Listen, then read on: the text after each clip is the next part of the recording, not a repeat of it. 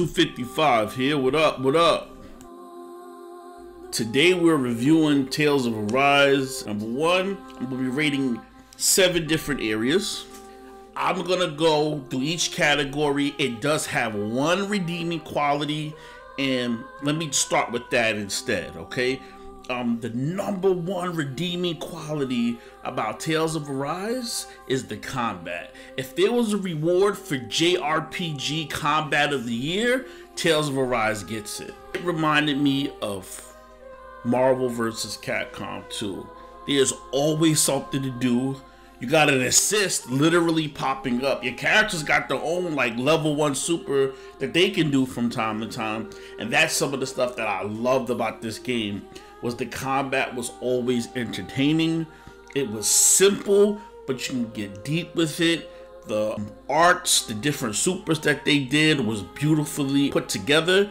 And I would say that the battle system is the best. And it's simple to understand, simple to upgrade your weapons. I love the content there.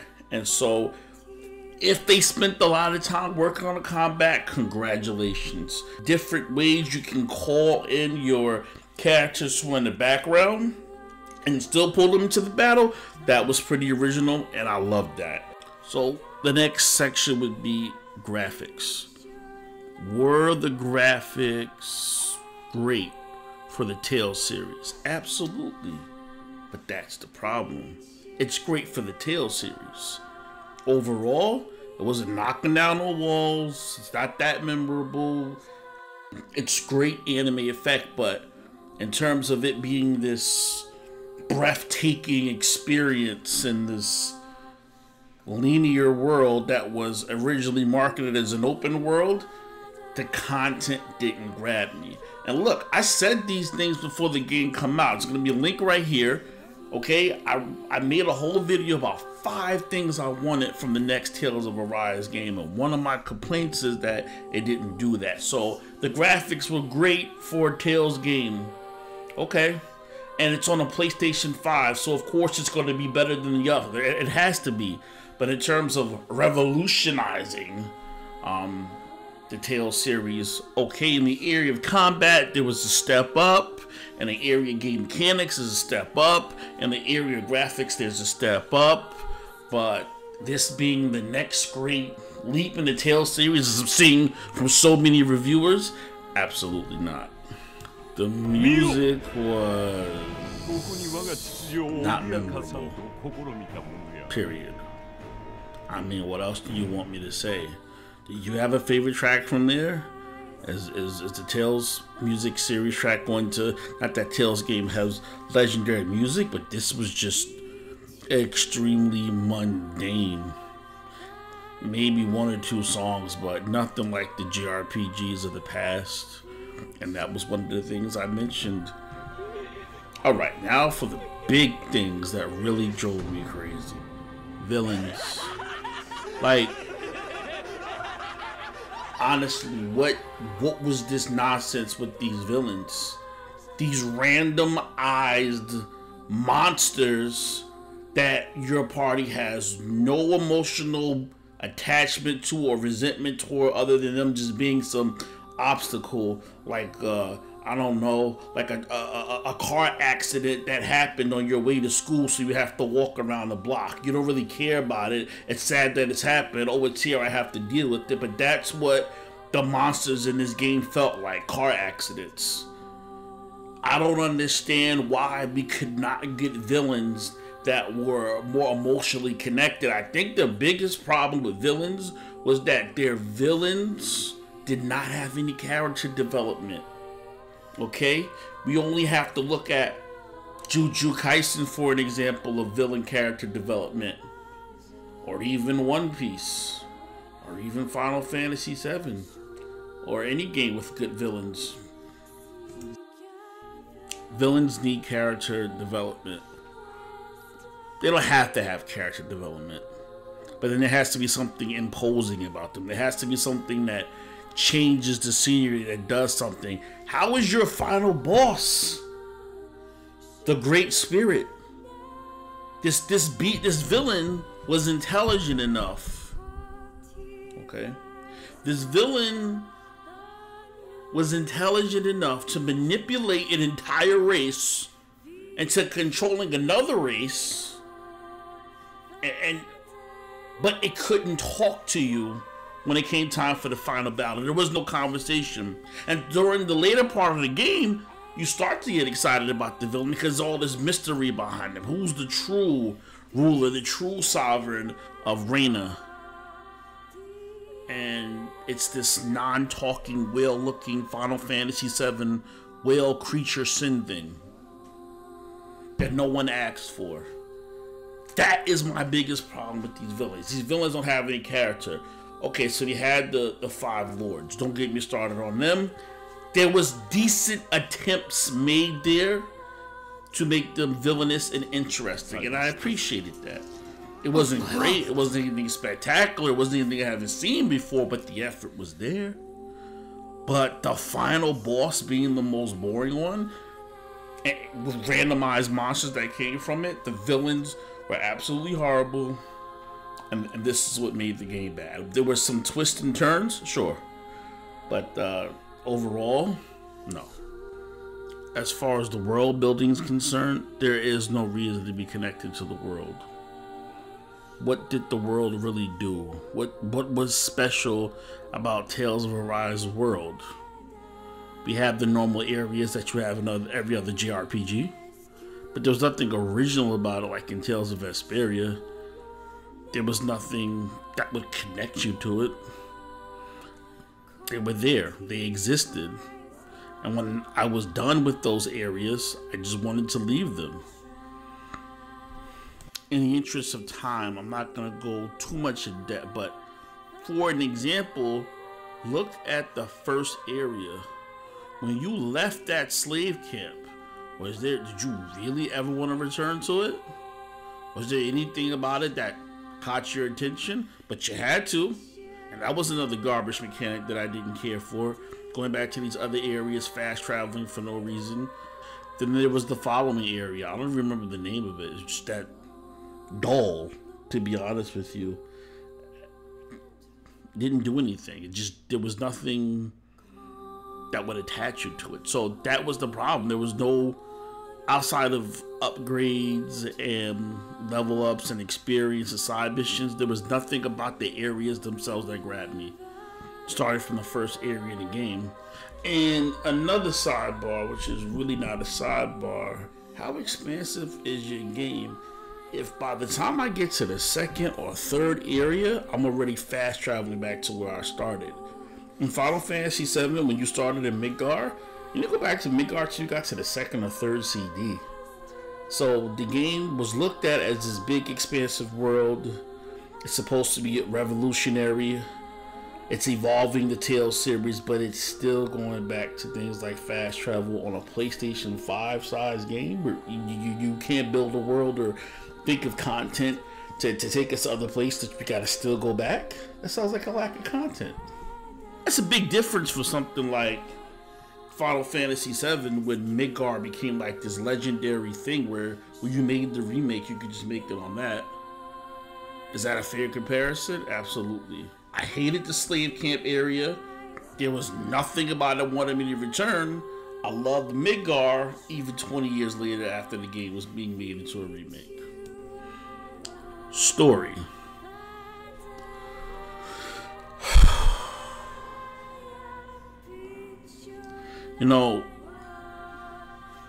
Alright, let me not be completely vile about the story. If this is your first time playing a JRPG, I think that Tales of Arise does a great job. If you're a long-time series of JRPGs, Tales of Arise story does an average job. If you're just a Tales fan, well then you got what you would have expected from any average Tales game. This coming from someone who loves the Tales series. The problem was not, in terms of originality, it had some toward the end.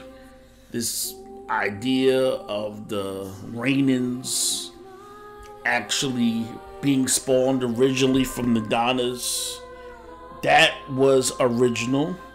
The mystery built around the sovereign, that was also okay. So that for me was the highlight of the story.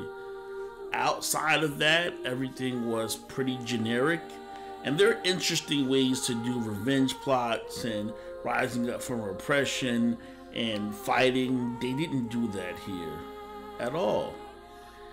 And then and part of the problem was, as I said before, the villains. Even if they made the greatest story in the world, it could not survive with these terrible villains that nobody cared about, to a certain extent. But there was nothing original. Alfin got the girl at the end. The rest of the story up to there was okay. Here's a plot point that pissed me off, right? One of the main plot points that pissed me off was this idea that Alfin was this 300-year-old human. He's this 300-year-old human being. But when he gets his memory back, after whatever the case is, he existed since that time, there's nothing special about him. His memory comes back and nothing really changes about him. There's not all of this ancient knowledge restored to this 300-year-old being. And then there's Law's retarded nonsense, where Law gets revenge for his dad, but he wants to stop. I don't remember this freaking character's name. I think it's Gremlin, okay? Gremlin, whatever she was. But she can't get revenge for her parents because somehow it will be wrong because it just feels wrong. It's stupid. It's stupid. I enjoyed that. I did like the idea of them. Shion wanted to live. That was very human. Bringing, what is his name? Dolam as a part of the character crew. That could have been a really big surprise, except that they revealed it during the preview. So there was no surprise there. And in fact, they revealed all of the side characters during the preview. So there really weren't much surprises there when those characters joined your party, and there wasn't a lot of other things to supplement that. And that may not be a Tales of Arise thing. That may be just one of the problems of this new generation, I should say, of people producing entertainment, where they reveal so much of their product that by the time you watch the product, there really isn't all that much surprises left, like in Dragon Ball Z Broly, Super Saiyan God Vegeta, the Fusion. You know, they gave you every surprise possible, but that's Dragon Ball Z. It works because we watch Dragon Ball Z for fighting, not for story elements. But in a JRPG where the story is the main thing, that was a problem. I really could say more, but just, yeah. And finally, we have the characters. Alfin was he had a chance to be something good. He just wasn't. He's not even good at being a flatline character who makes all these changes on the people around him. He really doesn't change a lot of the people around him. Like his companions that join him, sure, they have some character development in terms of changing the villain's minds. That didn't happen, right? He had to kill the first 5 of them, whatever. Shion, I appreciate that Shion wasn't your typical princess, damsel in distress, harm person, and that so there was some originality there. I'll give credit to Shion, but Renwell, alright. Yes, she had her real resentment toward the Renan, and she eventually got over it. But there was nothing really, whopping you about her character. Law just irritated me from the first time I saw him. Like, he just didn't, there was no more depth to him other than, I'm mad at my dad. Oh, I feel bad about what I did to my dad and me helping out the Reign-In, so now I'm going to join the adventure. That's kind of where his character growth stops. Dohalim, however you say his name, is I guess he was traumatized by killing his friend. I appreciated that that he was honest about his reasons for why he wanted to set up the city. They were more selfish than not as divine. There was some character, and truthfully speaking, him and Shion had the most character development. Kisara, besides being nice eye candy, she was great in combat. As far as adding unique aspects to the story, besides being Dohalim's cheerleader, yeah, we're not talking about the stupid owl. So if I had to give this a score, I'm gonna have to give it a 5 out of 10. I really could have said a lot more, but for the sake of being brief, I want to leave it at this. You know, tell us in the comment sections what you loved or hated about the game. Let's have a conversation about it. But if you disagree, let me know in the comment sections. Let me know what your thoughts are. I mean, be prepared to have a conversation about it. But yeah, this is DeepMinds 255 out 1.